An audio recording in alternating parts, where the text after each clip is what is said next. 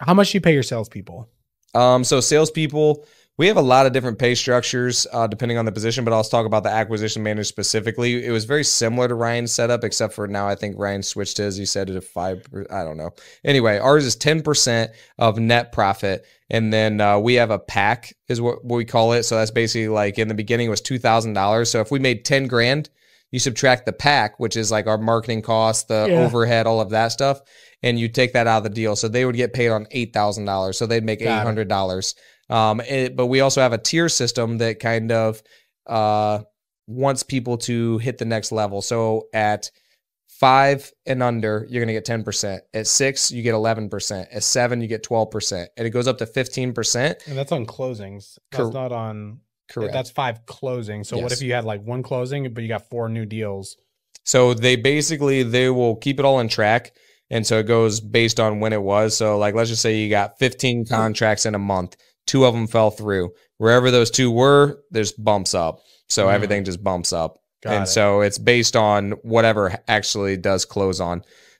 So it goes up to 15%, maxes out at 15%. So 15% of net, which is pretty crazy. And then we also have different tier structures or bonuses. If you get 3 deals in a day, you'll get an extra $500 on top of it. On Saturdays, I just did this. I'm probably going to do it for the entire weekend because a lot of the guys don't work on the weekend and I want to incentivize them to. Anything that we pay out is going to be doubled on the first deal. If you get one before 11 a.m., I'll give you an extra $250. Like just different like things like that. They always did that at the dealership, made it a lot of fun. Yeah, it's just like, dude, like life's a game and you got to make it fun and you got to hit like the little achievements. You know, whenever you hit the pinball machine, you get all the little stuff. That's what you want to do. It's like create it like a game to where it's like, oh man, I get this, I get this, I get that. And we did a lot of fun stuff like that. So anyway, on the weekends, everything is doubled. So if you get a hat trick, instead of 500, you get an extra 1,000 on top of everything else you get. And then we also have it to where the team wants to work together. If you get over 5 deals on a Saturday, and now it's probably going to be the weekend, we'll do $150.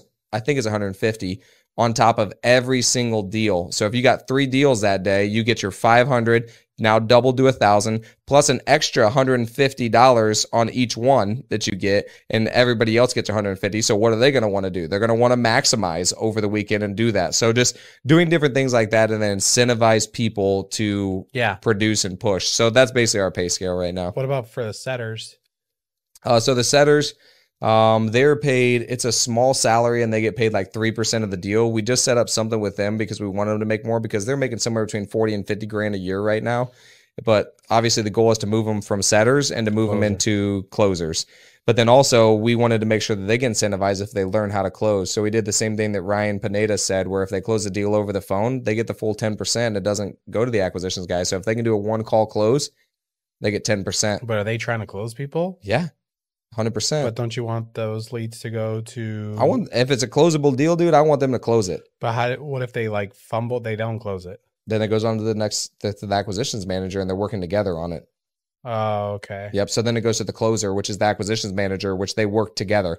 Then you go 10% to 15% for the manager, and then the other guy gets 3%. But it also teaches them that, hey, dude, if it's a closable deal, I'm gonna see if I can lock it up. They started locking them up, dude. So there's some personalities that I did not think were ever going to be acquisitions managers they're getting very close to being acquisitions managers now. And I didn't know if they had it in them, but when you incentivize by pay, people are willing to say and do some things that make them feel uncomfortable in order to like see what they can do. Yeah. And these people want to grow.